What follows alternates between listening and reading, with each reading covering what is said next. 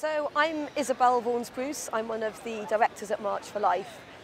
So we've just been commemorating the 9,789,238 children that have been aborted since the Abortion Act took place 54 years ago today by a demonstration we've been doing here in Parliament Square.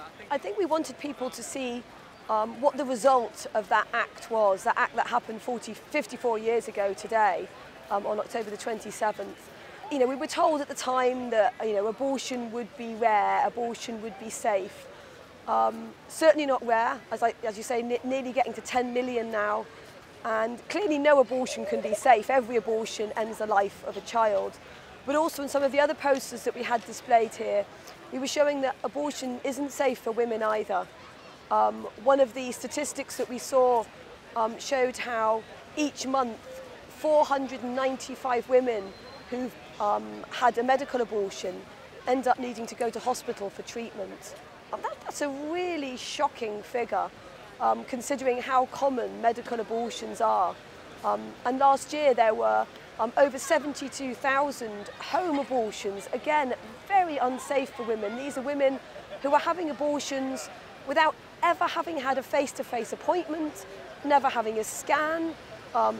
They're trying to date their own pregnancies, and they're left to manage their pregnancies in the isolation of their own bedrooms and bathrooms, and ultimately disposing of their own dead children.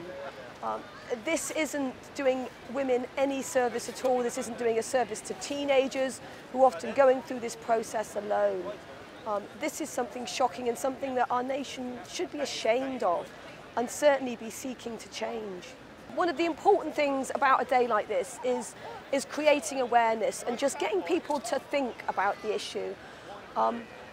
Reason is on our side. Anyone who is able to reason should be able to see that killing a child isn't the way to solve a problem.